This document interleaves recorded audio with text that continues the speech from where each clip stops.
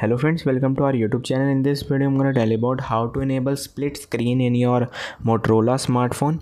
Before watching this video, if you have not subscribed to our YouTube channel, then subscribe to it and like our video.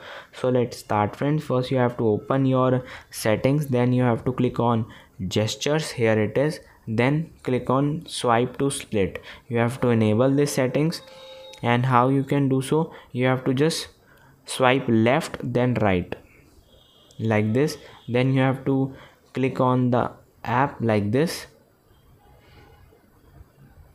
and if you want to return it, you have to just click on it. I will show in another app. Like this is the Play Store I have opened. You have to swipe left then right, and then you have to press another app like this, and it is in split screen. You can see two apps are working in one screen.